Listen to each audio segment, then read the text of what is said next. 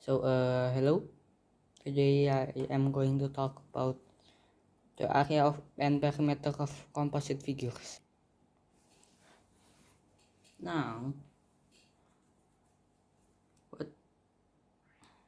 what is the perimeter of this? 3. You just need to add and then find.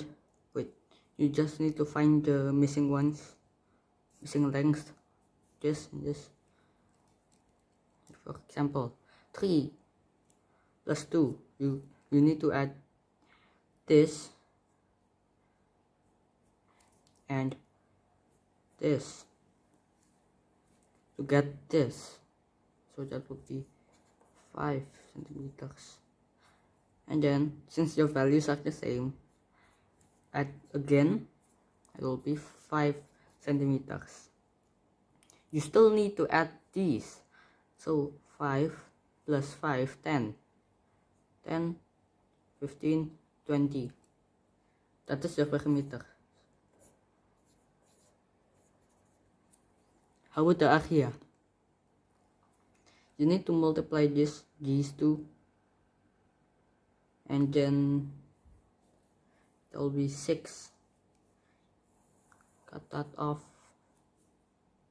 Now it will be 3 times 5, 16.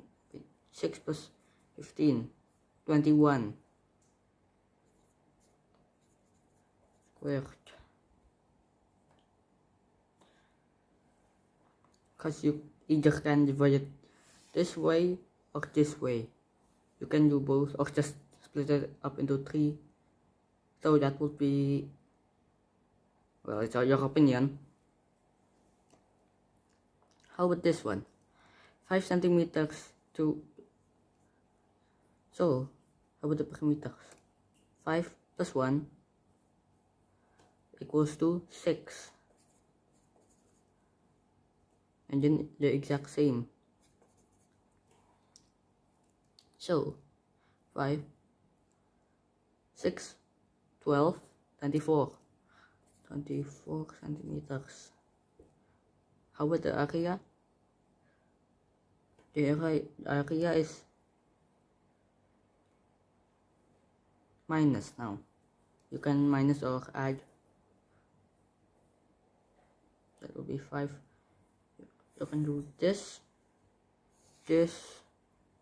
or minus that. Can be 5 to 5, 25 centimeters. I'm gonna just do that. 25, 5, 5, 5, 35 centimeters squared. Just a reminder, this is not to scale, so yeah. Okay, I think you should understand on how we can do that, or calculate your area and perimeter of composite figures. Okay, so we are done. Thank you for watching and goodbye.